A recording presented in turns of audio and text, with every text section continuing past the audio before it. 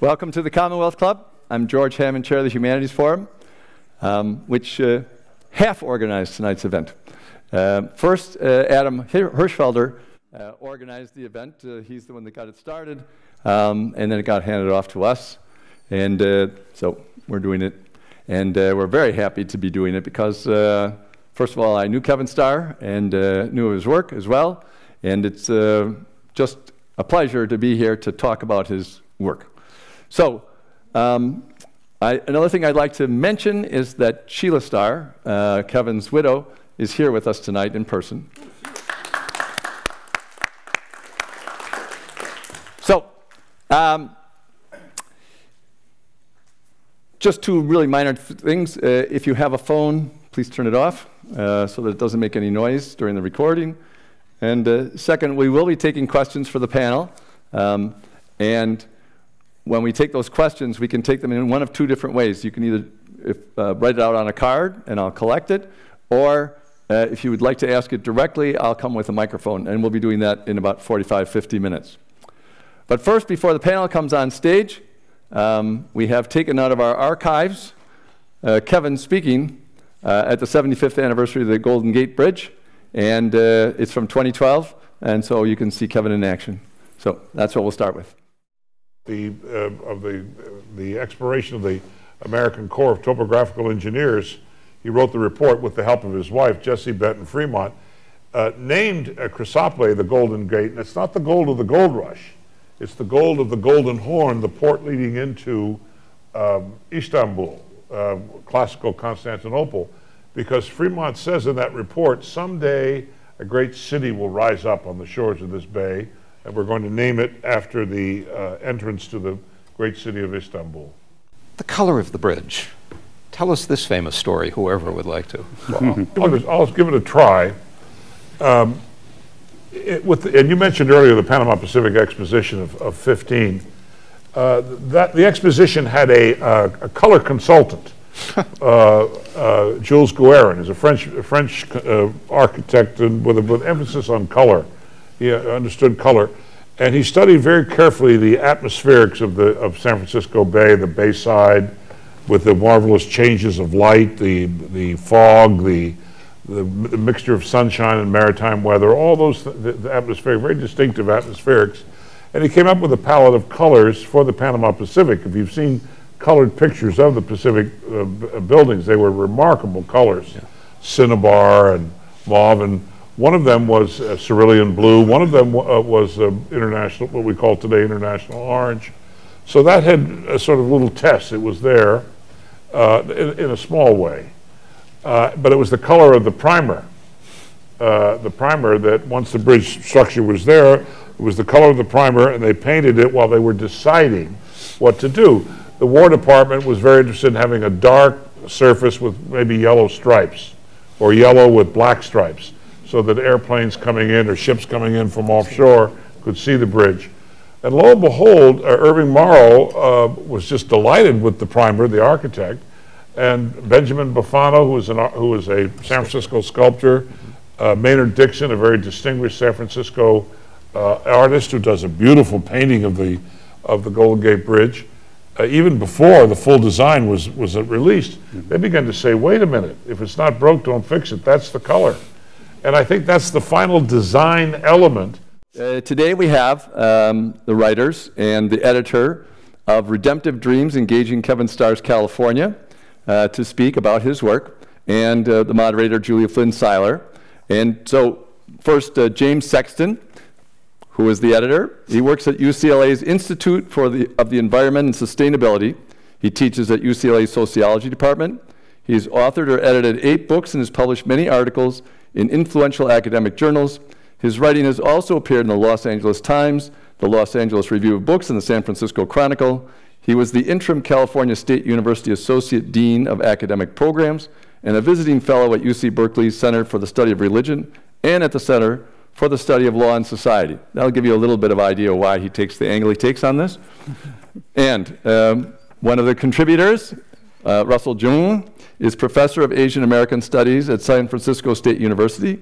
He is a co-founder of Stop AAPI Hate, and is the author of several books on race and religion, including Family Sacrifices, The Worldviews and Ethics of Chinese Americans. Professor Jeung was named one of Time's 100 most influential persons, as well as being selected for the Bloomberg 50 and the Politico 40 most impactful persons for his Stop AAPI hate work during the COVID pandemic. I'm sure you all remember that coming out. Thank you for that work. That was absolutely needed. Yeah, thank you. And Peter Richardson, another contributor, has written several critically acclaimed books, including about Hunter Thompson and the Grateful Dead. Kevin would love to be in that company. His essays have been published in The Nation, The New Republic, the Los Angeles Review of Books, and the San Francisco Chronicle. Mr. Richardson received the National Entertainment Journalism Award for online criticism in 2013 for his book reviews. Previously, he was a book editor at the University of California Press, the Public Policy Institute of California, and Harper & Row Publishers. And Julia Flynn Seiler, our moderator, is an award-winning author and journalist for the Wall Street Journal and Business Week magazine. Her most recent book, The White Devil's Daughters, The Women Who Fought Slavery in San Francisco's Chinatown, was a New York Times Book Review Editor's Choice and a finalist for a California Book Award. Her June 2004 front-page story for the Wall Street Journal about the turmoil within the Mondavi family's wine empire led to her book, The House of Mondavi, a finalist both for a James Beard Award and a Gerald Loeb Award for Distinguished Reporting, which is now in its 12th printing. I think a lot of us will remember when that book came out. That was a real big, interesting thing for the Bay Area, you know, in our wine business. So that's your panel. Julia, enjoy while I fall off stage. Don't fall off, George. Thank you so much. Thank you. And wasn't that something to see the wonderful Kevin remind us that it was actually the primer that we see on the Golden Gate Bridge. That's the color. So who knew? And it came out of the Panama Pacific Exposition. Anyways, so I'm here, as you know, with Russell and Jason Sexton and Peter, and we're going to discuss this new wonderful book. I found it so eye-opening, Redemptive Dreams, Engaging Kevin Starr's California. And, you know, just a little bit of personal background. Kevin was such a wonderful storyteller and a very generous person, and I had the good fortune to meet him for the first time, and I think Sheila at the same time at a picnic amidst the redwoods, and I'm very grateful to him. He passed away more than 6 years ago, and that really leads me to the first question. Let's start with you, Jason, since you edited this wonderful book. Why is Kevin's legacy important to look at today? Why are we looking at it today? I mean, nobody has given us more literarily than Kevin Starr engaging California. Right? I mean, nobody's going to turn to Kevin Starr and ask, "What have you done for us lately?" I mean, he's done it. He wrote 8 volumes. 8 volumes, as well as, I mean, you look at the bibliography here. I mean, I mean, these are the popular books that were selling well, but he did a lot more than just what everybody knew. He sort of wrote local histories. He wrote dozens and dozens of articles engaging the Catholic history of San Francisco throughout the state. And so there's a lot more of Kevin sort of underneath what we know sort of in that you know, popular shape of his work. And I think, you know, as I'm a theologian and sort of have come to really try to take California seriously as a place. And when I came around to doing this, it was sort of like, who is here? Well, you can't really study California without going through Kevin Starr. Right, so that began the conversation, and you know, and it started with a phone call. It was a very personal moment when there were some sociologists and historians coming together to sort of take California seriously in an interdisciplinary fashion. And I remember calling Kevin on the phone. I thought, well, you know, could we get Kevin to come to a small event that we were having? And he picks up the phone. After I think I tried about a dozen times to catch him on the phone, he picks up the phone. I said, "There's no way," but he picks up the phone. And I'm in Cambridge in the UK, and so you know, you don't know who I am, but I grew up in Tracy over the Altamont Pass. And he says, "Oh, I know that Tracy town." And I said, "But I'm at Ridley Hall, Cambridge." And he says, "Ridley, the bishop." Now that's not Kevin's Catholic tradition, but that's an Anglican tradition in the place where I was in Cambridge in the UK. And his grasp of theology, tradition, to sort of locate, right, what this phenomena of California was just so fascinating. And he gave us time, a lot of time, and really connected in such a way that brought me into at least imagining that there was a lot here. And you know, we've barely even, with this book, I think, begun to just scratch the surface of what Kevin Starr was up to. I love that. So I'm going to go one by one. We'll start that way, and then I hope, you know, we'll turn it into a conversation. And we'll kick it off, though, with a couple of specific questions. Russell, we've talked a little bit, or Jason just mentioned, the theological lens that Kevin brought to his history of the state, and specifically Kevin brought a Catholic lens of original sin and redemption. And he was adopting the perspective of his predecessor, the historian Josiah Royce. How would you have liked Kevin to look at the stories of Native Americans, of blacks, of Latinos, if Kevin were still with us? How would you have liked, because certainly in your department is ethnic studies, and there's been a lot of focus, particularly on bringing forward those voices instead. So, yeah, that's a great question. Thanks. So, when I've learned about Kevin Starr, and when Jason asked us to come and look at Kevin's work through a theological lens, through his Catholic perspective, we saw a lot of, and he wrote about California's original sin as raping the land during the gold mining times, the genocide of the indigenous people. And if that was the start, if that was the foundation of California, how do we redeem California? It's sort of, just as he wrote about California being part of the American story, how do we redeem slavery and the genocide of people? And for us in ethnic studies, that's a continuing issue with mass incarceration, with anti-Asian hate. How do we redeem this state, given its ruptures, given its evils? And I think that's what we really wrestle with a lot throughout this anthology is, what is there to be saved? What good can we redeem from California? It's, you know, nature, our technological advances. And I think especially, what narratives do we need to redeem about America and about California that we need to develop? So for me, as an ethnic studies scholar, I think Kevin did a great job telling the story of California. And there's this word that I kept on bumping against. People called him polymathic and Baroque, and I had no idea what these meant, and I had to look it up, because Kevin, you know, like as you saw in the clip, he knew so much about so many different areas, about the environment, about banking, about, you know, geography, about ethnic studies, that from what he also acknowledged, though, is what we want in ethnic studies is to be able to tell the story of California from our own perspectives, from our particular fragmentary positionalities, knowing that we don't have the complete story, but we need it to be added to the story, that we need it to be included in the story. So I think what I would have liked for us to continue Kevin's legacy is to continue to tell those stories, and to do it with gusto, to do it with a profound sense that we have something to say, and we can create our own story in spite of what we need to redeem. Oh, that's beautifully put. And Kevin himself talked a lot about writing history as through the glass darkly to Jason, he did talk about that quite a bit, about the fragmentary nature of how little we can see, in a sense.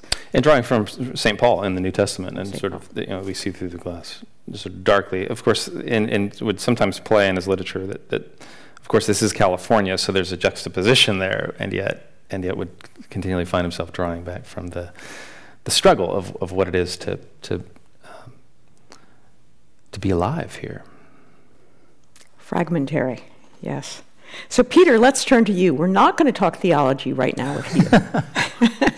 Whew, that's a relief. That's a relief. So some historians have found Kevin's narrative approach frustrating. with his generalizations and his lack of source citation. But it's helpful, as Jason, you pointed out, and so did you, Russell, that his literary output was enormous and spanned journalism as well and cultural commentary. And there was a long period, as you write, Peter, that between 1976 and 1983, he was a columnist for the San Francisco Examiner. And that was the time when he displayed his, unusual gift for synthesis. And he was working, as I say, as a journalist rather than a historian. Could you talk a little bit about those Examiner columns and what they tell us about Kevin as a cultural commentator rather than as a historian? Sure. Yeah, can I add something to what Jason said too? What I would add is that Kevin sponsored a lot of work. His own work was incredible, but the amount of work that he sponsored and encouraged was anybody who ever asked him for that kind of favor usually got what they were asking for. The blurb or the review or the introduction or whatever it was. Full disclosure, he blurb my book, so. Mine too. But even before that, I had decided to write, over here when I was working at the Public Policy Institute of California as an editor, I decided to write a biography of Carey McWilliams, who was one of his favorite California writers. And I just sent him the proposal, blind. He didn't know me, there was no connection at all. And I went away, I guess I went to lunch or something, I came back and there was a message on my phone, remember those? And, this is Kevin Starr, I love your proposal, I sent it to Jim Clark at the University of California Press, really, it was like a fantasy, that somebody would take the interest and also pick up the phone and talk to the exact right person about it. It was just incredible. So I don't know how many people he did that for, but I think legions, of people, and including you, it sounds like, Julie. So my interest in my contribution to this volume was that I was online and somebody said, does anybody know why Harvey Milk referred to Kevin Starr so scathingly in his most famous speech?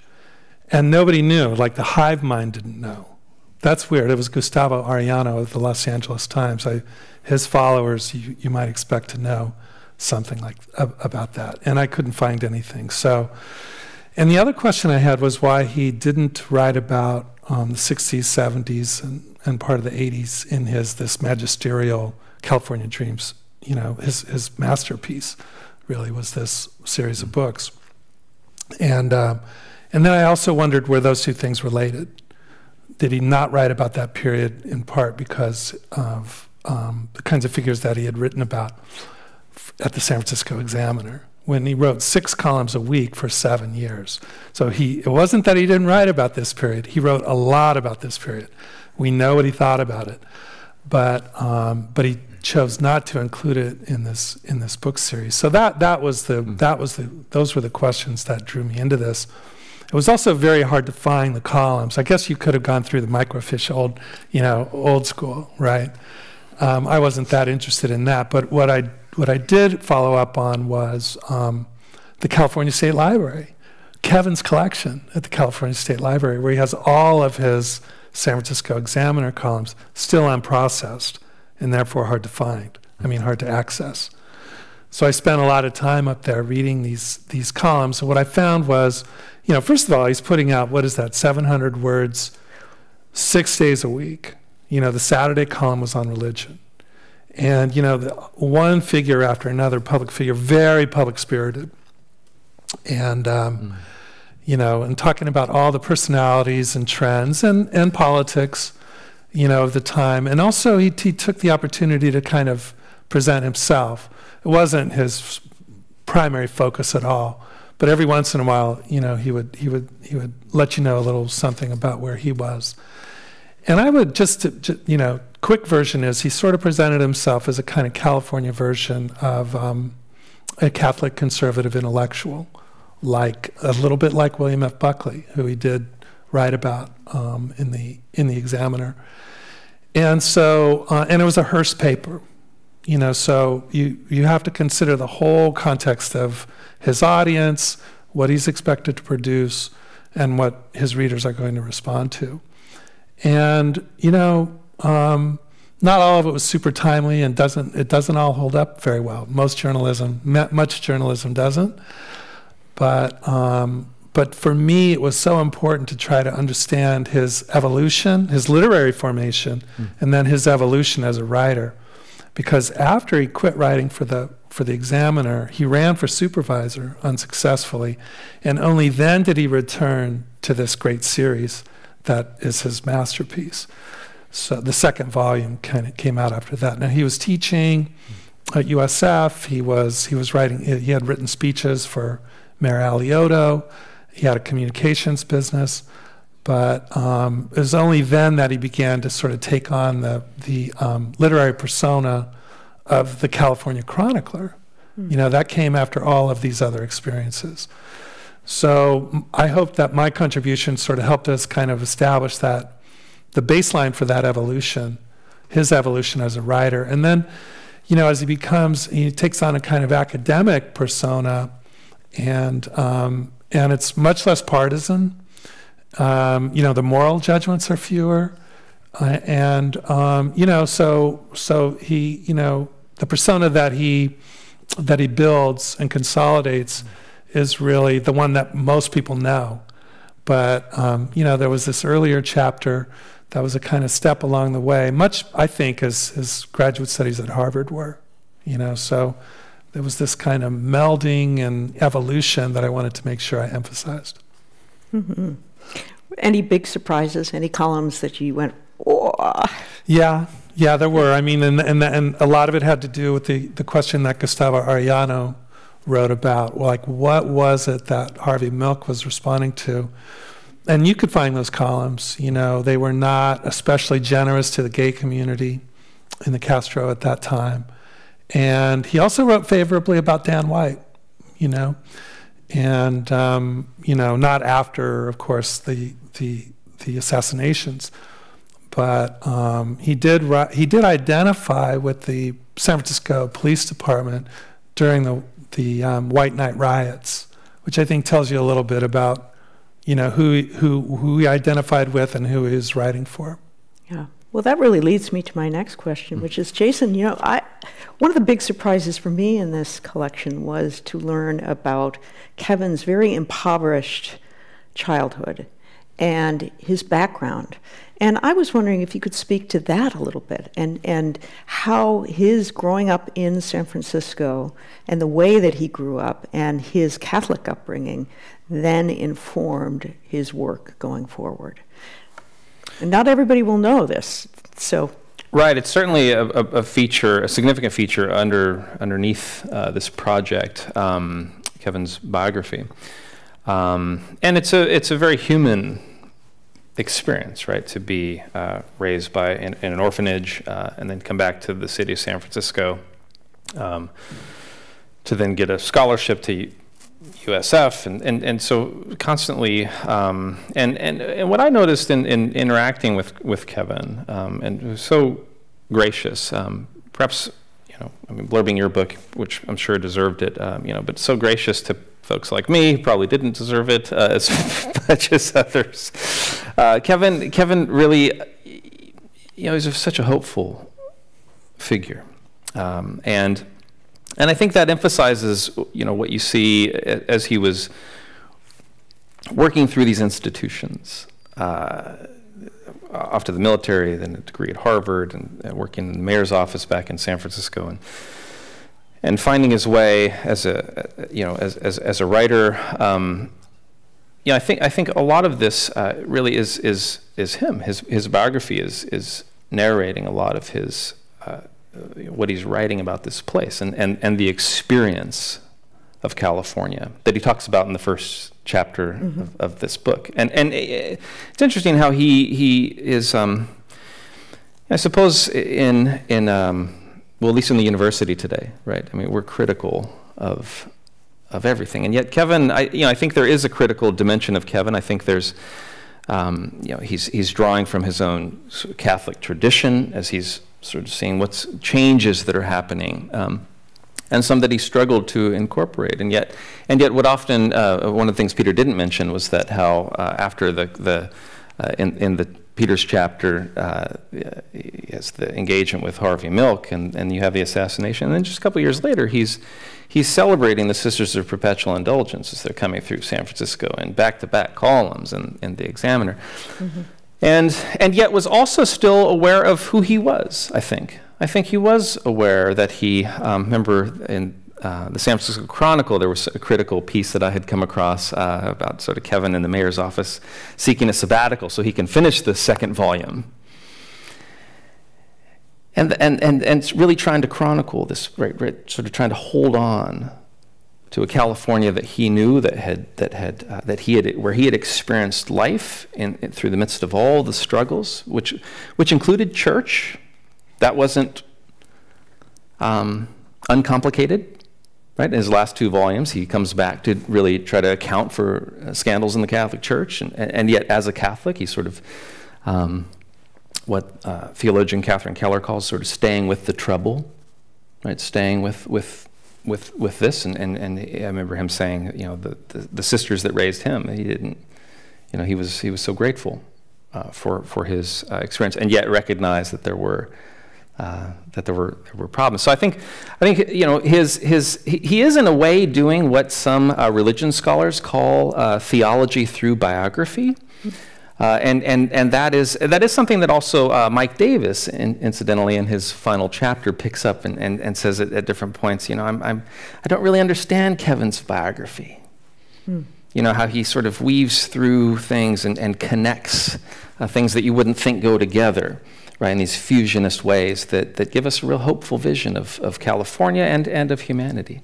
Well, your volume really, or this book really reminded me, you know, he was a product of the 50s, a much more optimistic time. And he, in some ways, navigated through the decades and changed his mind on issues. As you noted, you know, the Sisters of Perpetual Indulgence. Yeah, yes, can I ask Russell? a question about that? Sure, yeah. Because you wrote about his period when he was writing for the Examiner and then running for office, and I think there he is writing to a particular audience and exploring his own politics. Whereas when he was historian and writing the volumes about California, he was trying to write as a historian to a different audience, synthesizing a little bit more of the California story rather than his personal story, right, or his personal politics. So I was wondering if you saw in his Examiner stories any evidence of his California historian perspective, and if you saw in his California history volumes somewhat of his politics that he wrote in the Examiner, like, or was it just a change in time? Like, did he just shift? So was he really shifting his perspective, or they were just writing to different audiences, different platforms, and trying to? Yeah, I think I think the thing that stays the same, that remains constant, is that he put civic culture above the conflicts, you know, and the conflicts tended to be, you know, the basic stuff of urban politics, and he's always looking for something a little bit, something that kind of transcended that a little bit. And he came in 7th. You know, there were 6 open seats. It wasn't a winning message. Or a supervisor seat he ran for. Yeah, sorry. On a conservative platform. Right. And this was in the 70s, right? 70s. Right, and he sort of said, we need to put aside our sort of identity differences. He wouldn't have said it that way, but and think about what's right for the city and county. And he did that for California, too. That was his message to the new governor, Arnold Schwarzenegger. And Schwarzenegger liked it. Schwarzenegger sent it out to all of his staff. That's what he was trying to do as governor at the same time. So he was saying set aside identity politics? Set aside partisanship. Partisanship. Yeah, I think is what Schwarzenegger had in mind. And he was trying to build those bridges in a way at that time. And of course, you know, I mean, there's a lot of reasons for that in Schwarzenegger's case. I mean, he never won a primary in his own party. You know, that makes a big difference. but and became the two-time governor. But I do think that that's the one constant, is that there was this, and that's why he could connect with somebody like Mike Davis, whose politics were very different from his own, because he would encourage something a little broader-minded and something a little bit, you know, more generous. Broadly Catholic. Yes, yes. Mm-hmm. Yeah, great point. Russell, the title, Redemptive Dreams, of this book speaks to Kevin's theological and historical understanding of California. But I wanted to ask you the question. Okay, you gave me this question, but it's a great one. What do you see our state needing redemption from? And redeemed towards what? Well, one of the things well, there's lots of things we need to be redeemed from. And I think right now what we see is a growing polarization and inequality in our state that I think Kevin would address. Like we were just talking about, he was seeking a higher provincialism, something that would draw us beyond our sectarian perspectives, our identity politics, our own personal self-interest, to be loyal to one another for the common good. And I think we need to be redeemed from our self-interested perspectives.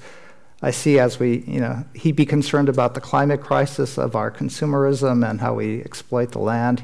He'd be concerned about continuing racial problems. I would think to redeem mass incarceration, to redeem slavery, we would need to consider reparations in our state.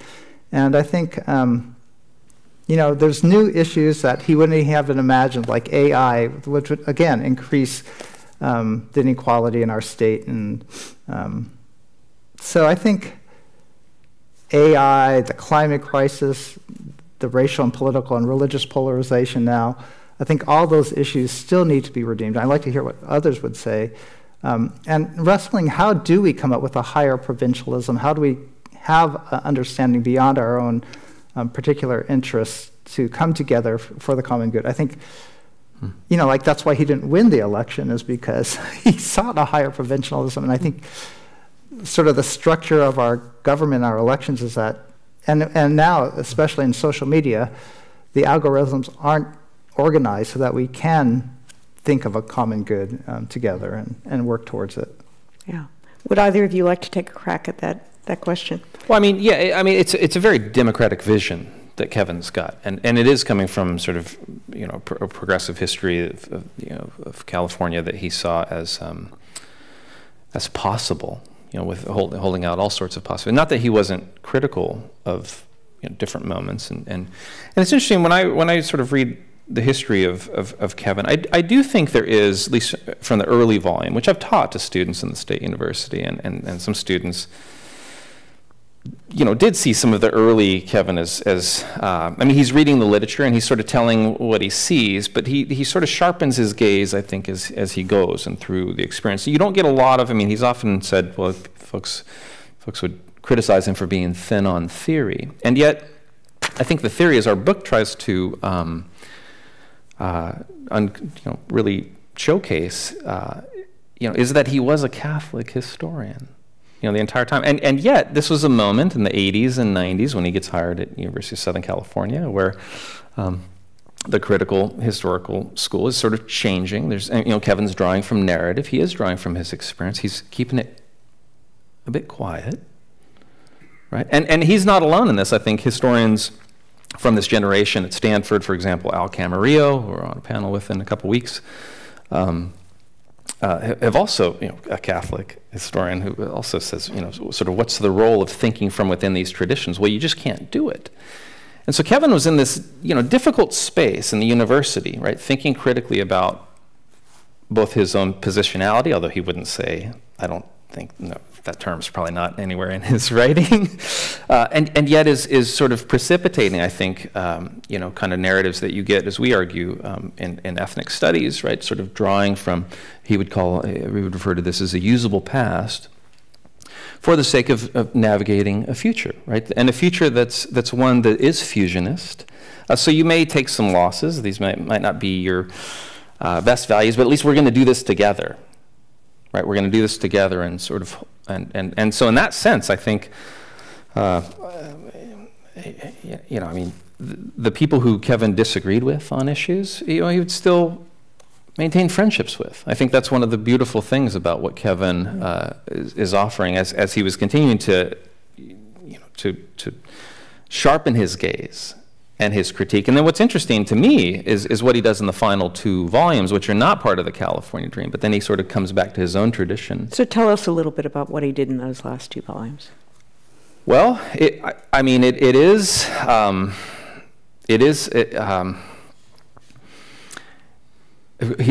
complete them.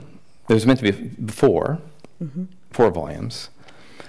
But it was the effort to sort of come back to say, I think, you know, drawing from Josiah Royce in the back, there is something about what's true that's sort of the source of everything, and also a pursuit, right? Truth as both a source and a pursuit.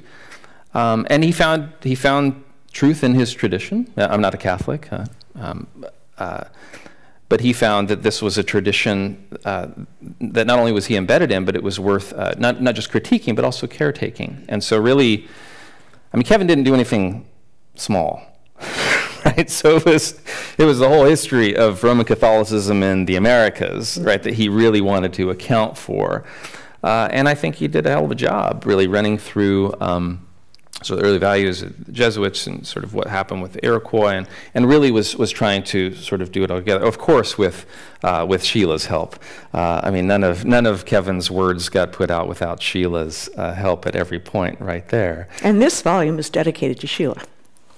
Of course. Yes. Of course. Yes. Peter, how about you? Would you take a crack at, you know, what do you see our state is needing redemption from, and how do we get there? I agree with many of the things that Russell mentioned. You know, I'm not, you know, I don't consider myself an expert on that. I mean, one thing that that Kevin might say is, I mean, when you think about this metaphor that organizes this whole series of the California Dream, you know, and he lost faith in it, I think, for a short time himself in the early 2000s when there was some talk about California as a failed state. But there was also that kind of durable optimism, I think, that kind of, you know, there was a kind of resurgence of that. And I think that would be a nice thing to see more of. You know, not necessarily utopianism, you know, but a certain kind of optimism that we can meet our challenges successfully if we work together, as that would be his addendum, I think, in every case. But so aside from specific issues, I think there was this idea that, you know, that's part of what we need to do in our public life is exercise our imaginative faculty, you know, like dream it. Yeah. You know, and I'm not, you know, we still do a fair amount of that, but there, I think, is a little bit more, you know, skepticism or cynicism about what we can actually accomplish together that I don't think Kevin shared. Yeah, yeah. So this might be a good time to go into Mike Davis, who was kind of on the opposite end of the spectrum in some ways as Kevin, but they were friends. And they had a lot of respect for each other. And Jason, the book often discusses kind of Kevin's redemptive perspective versus Mike Davis's darker one about the state. And Redemptive Dreams ends with your wonderful conversation with Mike while he was in palliative care about Kevin. It's very, very touching, that last chapter. At least I found it so. So how do you relate to their 2 views of California's futures, with Kevin's being generally more optimistic and Mike's being so noirish, essentially?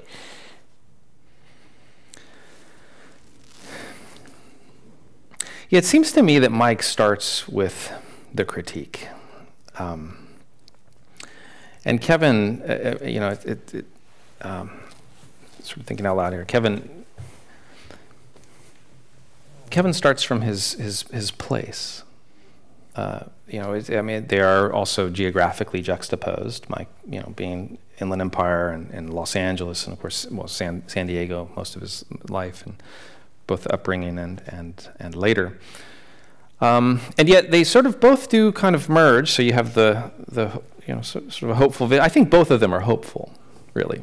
And maybe Kevin, is unwilling to grapple. And Mike talks about this in his chapter, that Kevin, sort of has a perspective of the '60s, sort of like just a revulsion. I mean, very difficult, sort of like Joan Didion's. You just can't take it, so you leave the state. Of course, Kevin stayed here, but Kevin's feet were always planted here. In Northern California, and specifically in San Francisco. Yeah. In San Francisco, except for a few years. And so the one, whereas Mike, and talks in the chapter how he envied Kevin. He wishes he would have lived in Northern California and had a small stint where he stayed in a laundromat for a couple days in Berkeley. Which was nice and warm. I liked his memory of that.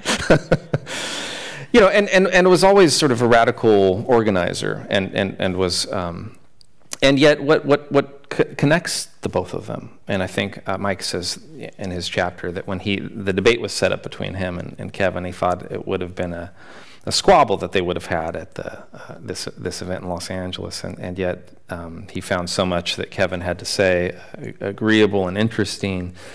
And the friendship began. He also notes how he thought that Kevin was this representative of the elite class, and yet he realized he was shanty Irish to the core. Mm-hmm. Raised in an orphanage, yeah. Mm-hmm.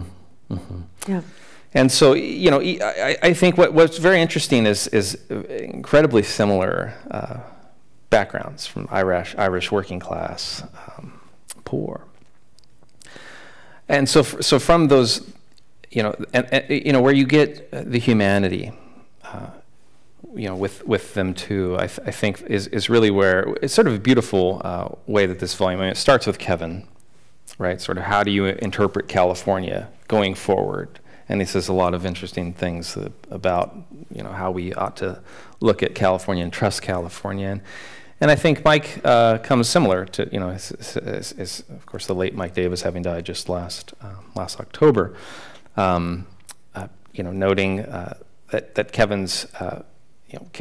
Kevin's vision was one that he shared so much with, this hopeful vision, especially with a commitment to workers, a commitment to the working class, and protections, and this emphasis on us together as a collective moving forward. We've lost two greats. And they were bookended by these two great historians. Mike Davis was the historian of city courts and a great chronicler of Southern California, particularly. I really enjoyed that. The other part of the essay, I wish they were here to speak to it directly, was the essay in the collection by Sid Martinez and Thomas Ehrlich Reichler, whose title is "This Could Be Heaven or Hell," which is drawn from the lyrics of the 1970s hit Hotel California. I think all of us grew up with that. And I love that essay in the way that it weaves in the black science fiction writer Octavia Butler's very dystopian vision and very futuristic and right on target vision of where the state was going and where the country was going. And connected that to Kevin's legacy as well. So I thought that was a wonderful surprising essay, and I very much enjoyed it. And I just thought I'd toss this out to you. Are there any cultural commentators, Russell, or historians that we should be reading right now? Who's going to step into these great historians of the state's shoes? Who should we be paying attention to? Yeah, that's a great question. These authors did refer to Octavia Butler and saying that we need these alternative futurists to engage our social imagination, to think otherwise and to think differently from what we're trapped in. Yep. And so I think, we were talking about Kevin Starr or, Mike Davis. It's an either or, hopeful or noirish perspective of California. I think it's always both and. And I think these alternative future writers, I can't think of any right now, but who provide us a more holistic vision is what we need. I think throughout this book, it's a lot about, sin or redemption. Is California going down, or is there any hope for the state? And I think we need a large enough vision that can embrace both, Kevin Starr and Mike Davis in understanding. The thing that I think that brought them together, and I think that the futurist hope that we could have, is that they ended on social movements. And the last chapter is on the movement of people coming together. And it's, again, the same theme of, can we come together as a broad movement to make our future different? And so we need both those who could imagine a different future, the authors, the writers, we need the organizers, and then we need the resources. So I'll think about it. You're thinking of the book that Mike did with John Wiener, Set the Night on Fire, which was about the 60s, which Kevin declined to write about in his series, but did write a lot about in his Examiner columns. The thing I think with Mike is that, and what I got out of this last chapter, which Jason deserves a lot of credit for, Mike was not feeling well, and it was heroic of him, really, to work with you, Jason, I think, on that. And what delighted me was that Kevin charmed Mike Davis. That was personal charm that I was sensing between the lines. Not even between the lines; it seemed pretty explicit that Kevin was. Kevin invited Mike Davis to the Bohemian Grove, and Mike thought about it, and only declined when he learned that he couldn't write about it later. So. Well, there was a nice teasing between them, too, wasn't there? Mike Davis saying, what am I going to do? Drink wine and pee against the redwood trees or something. Oh, and then Kevin came up with an impromptu rap all of a sudden in some sort of public forum that also delighted Mike. So, and finally, and maybe a little more intellectual thing, is they both love Carrie McWilliams. And, Mike thought that it was Kevin's research on the 30s and reading McWilliams that was the change in his self-presentation over time. That is, as Jason said, he was thinking about the past differently in the middle of his series, and especially when he got to the 30s. I can't say one way or the other. I mean, I took the opposite route by thinking of him as an author and thinking about his literary formation and his persona, and that was what I was trained to do. My training is in English. So, but the fact that they were both drawn to Carrie McWilliams, whom Mike called, what did he call him, a one-man think tank for the California left. Okay, that is not a description of Kevin, I think, under any circumstance, but. They were both drawn to him and his example, and that comes through very clearly in both Kevin's work and Mike's. Who should we be reading now, Peter? Oh, I thought you knew I was going to ask you that question. I was trying to get away. I have my snout so firmly right now in the 60s and 70s because I'm writing about the first decade of Rolling Stone magazine that I'm falling behind really in my reading about California, especially contemporary California. So I'm going to have to toss it back. Julie, you probably have the best answer. Oh boy, I'd have to give that a lot of thought. I mean, the one thing that comes to mind is there's such amazing YA work going on right now. Futurist YA work in the state. So I don't know. I'd have to give it more thought. But YA young adult? Young adult work. It's not historical, but it's certainly cultural commentary, and sometimes it's a lot more insightful and right on target.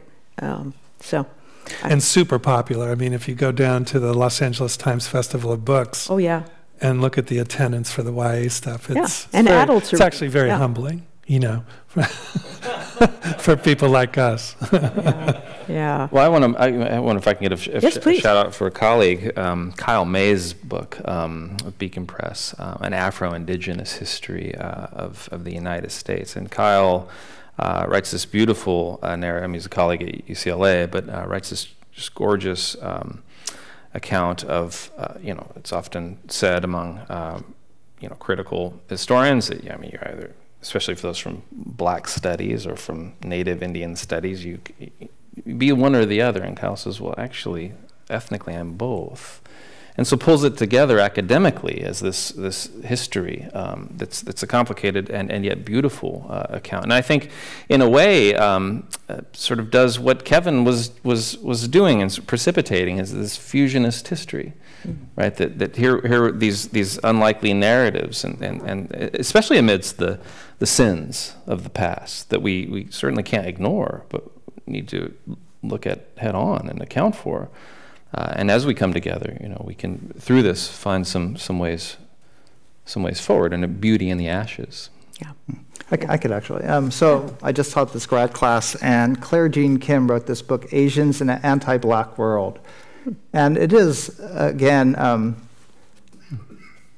a Californian book because California's demographics has changed. Kevin referred to California as an Asian place, and you think of American assimilation as being Asian immigrants entering or Latino immigrants entering and seeking white adjacency or gaining white status and privilege.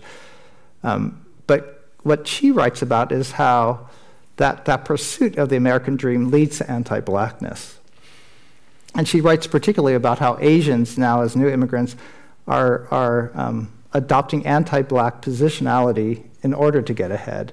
And it's a great cultural commentary and a real good critique of the Asian American community, of how American society is structured such that the only way we can get ahead is to be anti-black. And so I thought I've been wrestling with it a lot, and I think it's not just Asians then who are trying to get ahead by being anti-black. It's American society trying to foundationally get ahead by being anti-black. Well, and Russell, let's circle back to Kevin's statement that California could be looked at as an Asian place. What do you think he meant by that?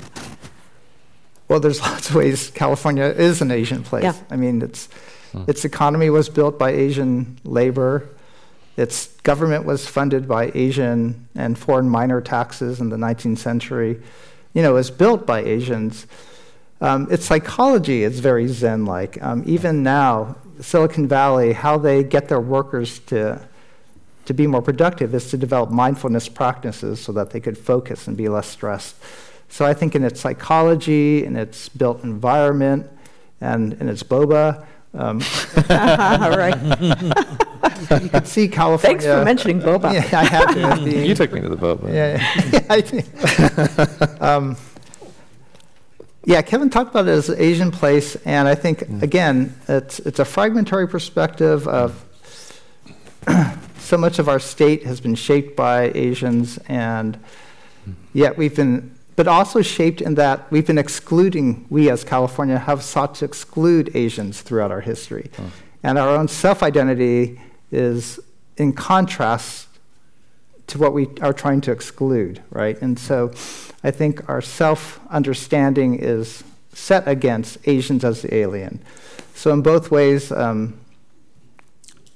California is set against Asians and California being built by Asians. In both of those ways, California is an Asian place. Mm-hmm. Mm-hmm. Well, I think it's just about that time. Any last thoughts? Boba? Well, Color of the Golden Gate Bridge? This is an important, Kevin is as the ever learner, right? And I think he talks about this in his first chapter. You're sort of. Is that what Baroque means? I didn't quite understand what Baroque meant. Polymathic I could get, but what is it meant when people describe him as being Baroque, or his process as being Baroque? Anyone want to tackle that question? Jason?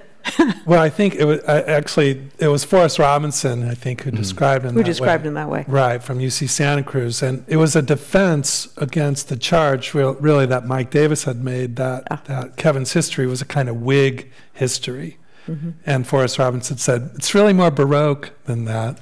But, he didn't really, he didn't linger on the point for very long. So. We'll leave it at there, but I think it's time for questions, and I hope we have some good ones. We have a couple from online that I can ask. Maybe the Baroque meant sort of an over-decorated Catholic cathedral, something like that. Maybe that. So We have some questions online. If anybody has anything here, just let us know. And if you've written it out on a card, that's fine. If you'd like to ask it in person, I'll come right to you. So one listener wrote, I have read several volumes of the California Dream. I waited for a volume in the 1970s that never came. Why did he avoid that era? Now, you have talked about this already, but we kind of skipped over it a little bit. So did he have particular reasons, things he did not want to write about? Or? Well, his first move was to make a joke about it and say that if the volume came out, it would be called Smoking the Dream. And then if somebody actually sort of persisted and tried to get a serious response, he basically said, I'm paraphrasing, that he was just out of sympathy with many of the things that were happening during that time, that he was a creature of an earlier period, really. And to me, that wasn't completely. It didn't settle the question for me, because historians always write about periods that they weren't personally shaped by, or maybe didn't even personally, have a deep reverence for. And the fact that it was a very eventful period in the middle of this larger series, I think, kept it an open question for me.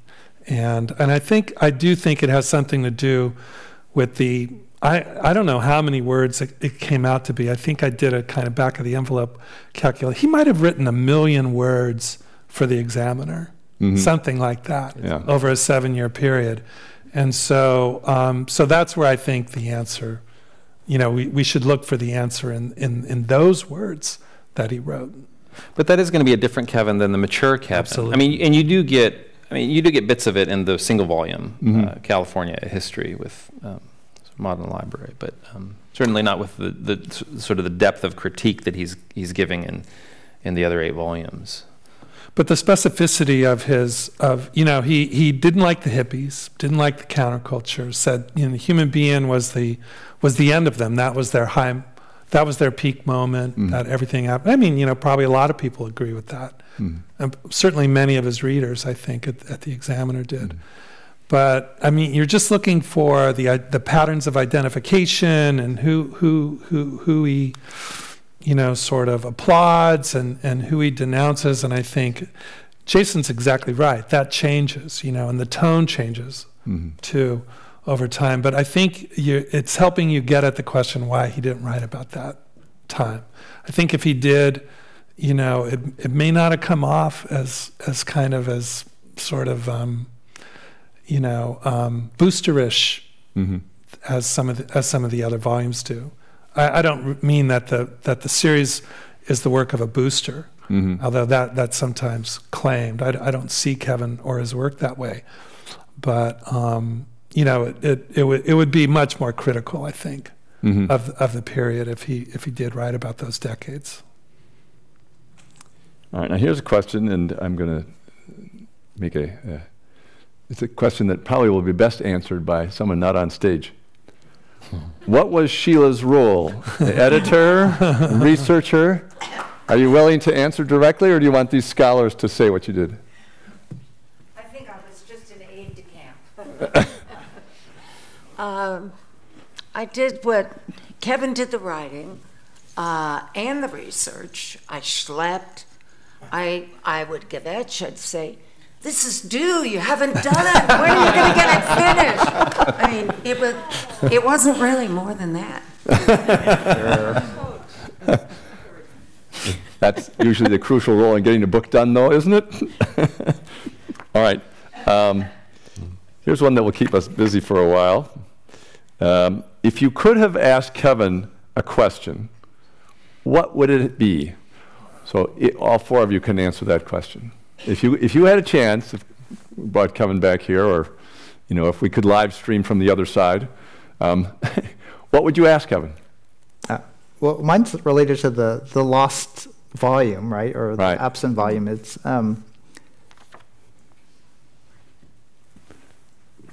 where do you see the California Dream being manifest in the 60s and 70s? And what can we retrieve from that period that would give us hope and meaning today?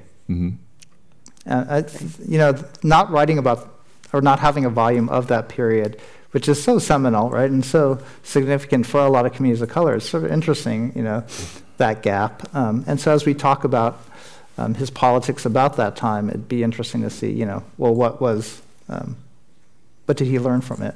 Mm-hmm. Well, I mean, you know, the thing that bubbles up from what he did write during that period, and I failed to mention earlier, is that he really didn't like the Burton political machine. And that was, and that came up in some interview that he had with George Moscone. But again, it was very, you know, he asked the hard question. Moscone kind of tarried it, and it was fine. You know, let's move on. And he was very critical of Jerry Brown, and he got over that.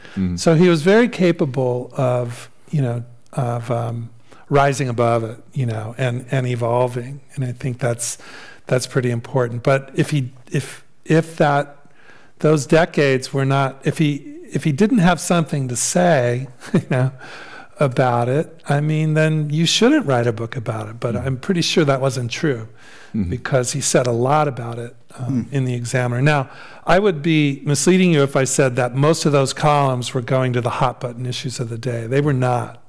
Many of them were very, you know, much more kind of not quotidian, but very like involved with, you know, civic culture. What was going on over here or over here or over here. And he learned to write quickly on deadline. I think that was pretty important too. But that would be my question to you, Russell. I mean, as well as the first questioner. And Julia, how about you? Well, I would ask some variation of the same question Russell asked, but of right now. If Kevin could look at the world we're in right now in our state and look at what's happening with AI and look at the homeless encampments. I mean, he did see that, of course. It's been going on for a long time. But where's the hope? Where's the redemption? I'd like to have that. I'd like to have a theological discussion, more explicit theological discussion with him about where's the redemption of the state right now? Where can we find it? Yeah. Well, Kevin did. I mean, on this, and I remember asking Kevin sort of about, you know, I mean, you get what you get in the writings. I remember him talking about the town I grew up in, Tracy, as sort of the dusty town of Tracy. Anytime, you know, if you want to learn anything about California, you just go to Kevin first and see. So he says, calls my town the dusty town of Tracy. And I said, you call it the dusty town of Tracy? And what was interesting is he said, actually, it's in a flood zone.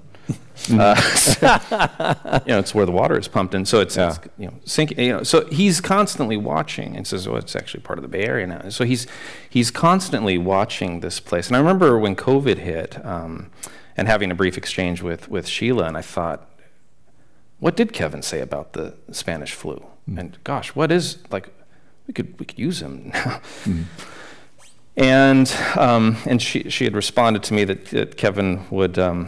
You know, would have seen in this moment an important moment for securing workers' rights, and sort of like coming back to a place where we were as a republic when unions were strong, right? And so so he's working with sort of both the political as well as the ideal, and sort of and so that's, I think, where you find sort of a realist but also still a dreamer. Right, he's sort of living in both of these spaces, and I don't know if, and I've sort of reflected on in my chapter on, you know, whether, I don't know if this is Baroque, if this is, you know, classicist, if this is Hegelian. I think Kevin holds a lot of these things together, but also with this strange, I remember him saying sort of post-Augustinian Catholic, and I think, and Mike mentions this, that he did believe in, I mean, I guess we could do some theological anthropology for Kevin, and he did believe in the goodness of humans, that we could somehow in our collective be better, right, and experience a better life. Also, it wasn't abstract. You know, he wrote about people. I mean, it wasn't just narrative. That was his, his dominant mode, but. And it was light on theory, except for what Russell and Jason have teased out. But you know, and that connects the earlier journalism too. He was fascinated by people, and that's what he wrote about. So I would be interested to see, following up on Julie's point, is who the selection and emphasis. Who would he choose to write about? Yeah. And, and what would he see as significant, or remarkable about those people? Thank you, everybody.